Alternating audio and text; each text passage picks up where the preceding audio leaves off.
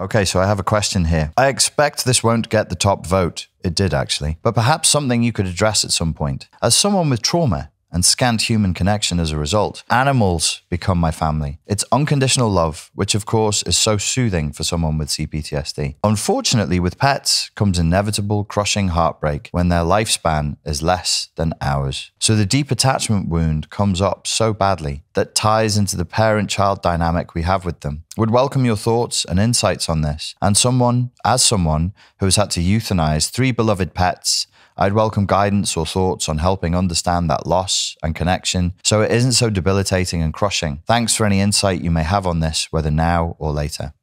I do have some insight for you. Animals are wonderful and yes, soothing for people with CPTSD, I'm sure.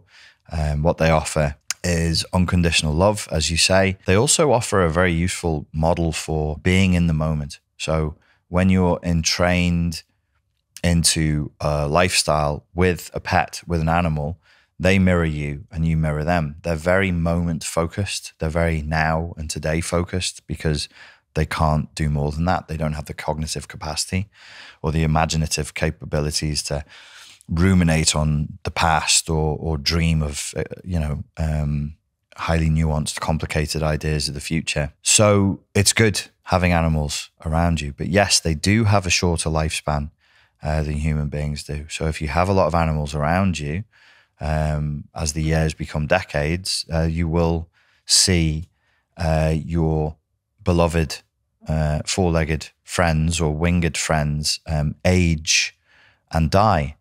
Where in that sense, we're like the vampires in the novels who become reclusive because they can't take the pain anymore of falling in love with mortals and watching them age and die whilst they remain the same age. I always think of Khalil Gibran when I think about this subject, and he wrote some nice poetry in a book that is called The Prophet, and one of those aphorisms, poems in there is called On Pain, and he makes the point that the amount of pain and suffering that we can feel in our grief for someone is directly proportionate to how much love and how much of an attachment we had to that person, or in this case, that animal, that object of our love, and that everything in life does come at a price.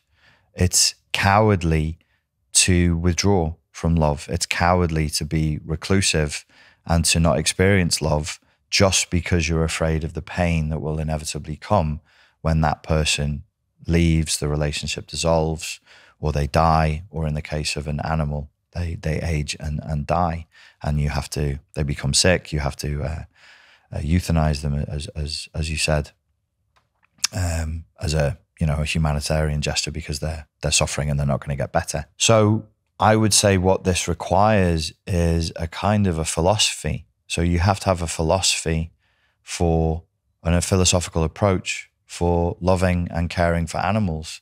That includes having the muscular capacity to love them whilst they're alive.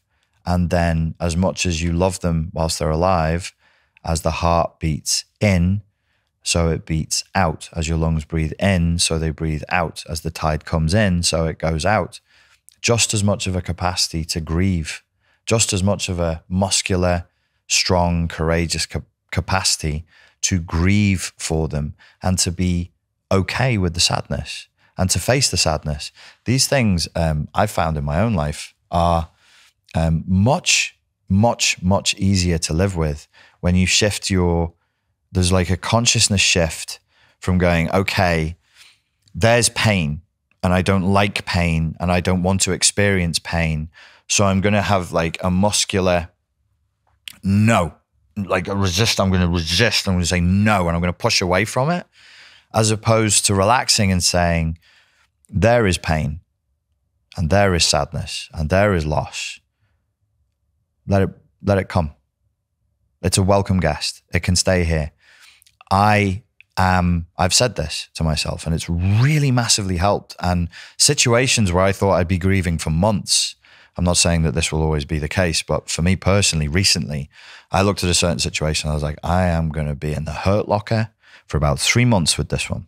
So, okay, Richard, how are you going to do this? It's like, okay, I'm a big boy and I can take it. I will now be sad. I'm going to be sad. And I'm not going to fight it and I'm not going to run from it. I'm going to grieve and I'm going to be sad and I'm going to be sad every day. And I imagine it's going to take about 3 months. And I was really sad and I grieved and I permitted myself to grieve and I gave myself the space and I accepted and I sat with the emotion and I said, okay, this is day one. This is going to be me for a while. It's not going to kill me. It's uncomfortable. It's not my favorite thing, but I'll be okay. And I know why this is happening and I know why this is necessary. And I know the costs and the benefits and I know why I'm here. It's all righteous. It's all good. And actually in that scenario, I think because I bravely accepted that I was going to be in pain for a long period of time, it actually inside of a week, it kind of dissipated. And not in a, you can suppress these feelings, you can numb them out and you can push them down and then you can sublimate them and you can somaticize them and they can come up in other weird places and you can become depressed or you can develop like weird twitches or OCD or whatever. This one, it just passed. It passed through me. It happened. I felt it. I didn't run from it. I accepted it. And I said, I'm going to be sad. And then I was sad. And when I was sad, I said, I am sad. I didn't say, I'm not sad. I'm okay today. I can get through this. Everything's going to be okay because I'm looking forward to this or I'm doing that and trying to distract myself. I just said, wow, I am really fucking sad. And then in my own head, I was like, why are you sad?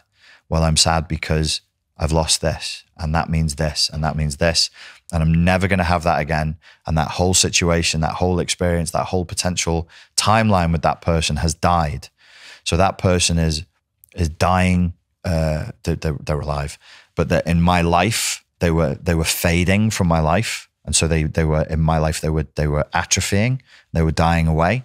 And that was one level of pain. And then there was the relationship and everything that came with that relationship. And that atrophied and that was dying off. And I was like, wow, I'm losing a couple of things here that are of big value to me. This really sucks.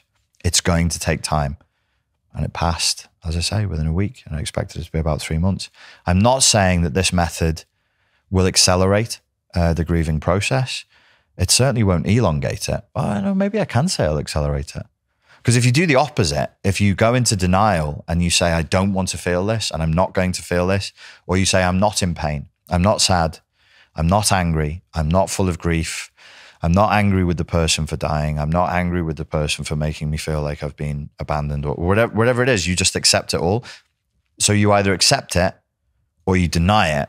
If you deny it, it's definitely going to take longer.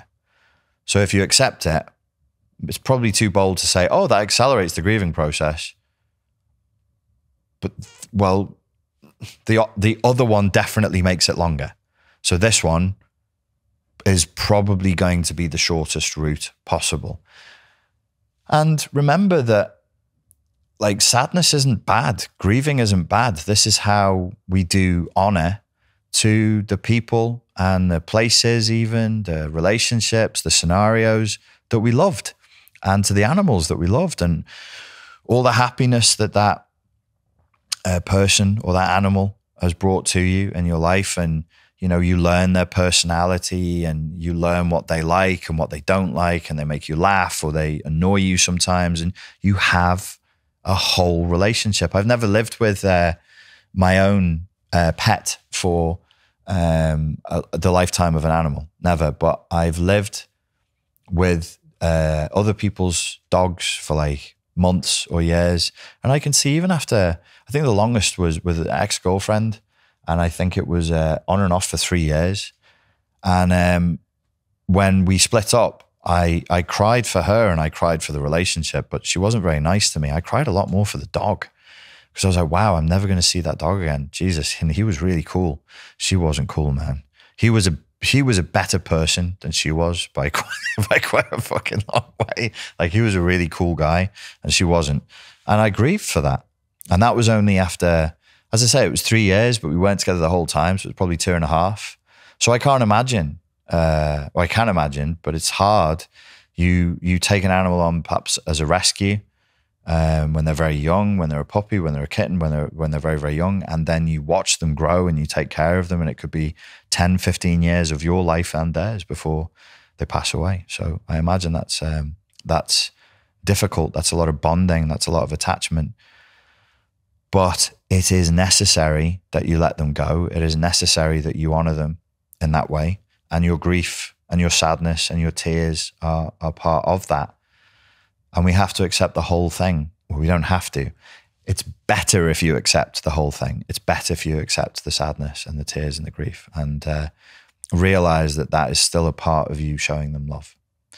I hope that helps. Ladies and gentlemen, thank you very much for your time and for your attention. And I look forward to speaking to you on the next video.